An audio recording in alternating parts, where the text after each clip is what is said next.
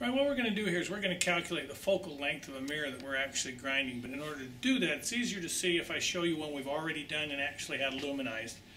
I've got this 8-inch mirror, and I want to calculate the focal length of it. You can see that it's actually produced a reflection, but we're going to do exactly the same thing on this mirror. Now this one here I've got wet. I'm going to have to re-wet it when we get done, but once I've got this thing ground, along the process, I want to know what my focal length is. So we're going to show you how to do it with that one and apply exactly the same thing with this one, but I have to show you how it works with this one first. What we've got is we've got a light source that has a standard bulb inside of it, and there's a reason I use a standard bulb. I'll show you in just a second. And I've got a surface that I can reflect an image on. Now when you take a concave mirror like this, it will produce what we call a real image, and real images can be reflected onto other surfaces.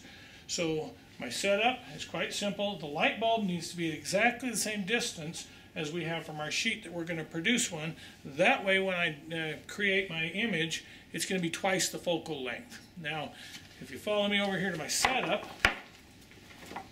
I've designed a holder. These things are really, really nice. When I do my Ronchi test later on to calculate the curvature of that mirror, I want to have this thing for a very similar test that's going on. A simple wooden base, set of legs that taper in just a little bit, perpendicular surface here, and the taper in the legs hold the mirror very simply like that, and it doesn't move. Now, when I turn this mirror and I start looking at the light source, you'll notice that it's going to generate an image. Now, an interesting thing happens. If I get closer to the mirror, or closer to the light source, you see I just get a big spot. And as I walk away from the light source, and you can do this freehand, I like to do it on a stand because I'm going to make a measurement in a minute. But the further I get out, the more that focuses that image until, now I'm going to go ahead and set it down so that I can actually manipulate it a little better. You'll notice I've got a light bulb that starts to show up. And as I move it in and out, now I see a complete, perfect light bulb in as best a focus as I can. Get a little closer to it so they can see it. You see that image of that light bulb is just all but a perfect light bulb. So now, if I were to take my tape measure, and if I were to measure from that distance back this way, you can see what I'm doing over here on this end. That's got a distance of about 125 inches, 124 inches, somewhere in there. So I've got about a 62-inch focal length on that mirror. Now the reason I used a perfect mirror is because it's easy to detect the light inside there. Now let's see if that works with a mirror that's not got an aluminized surface on it.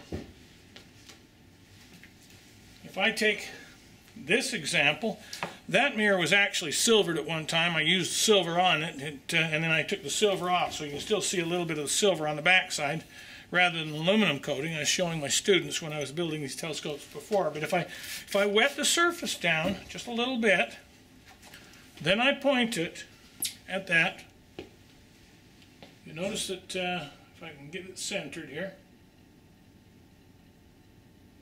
Where's my image?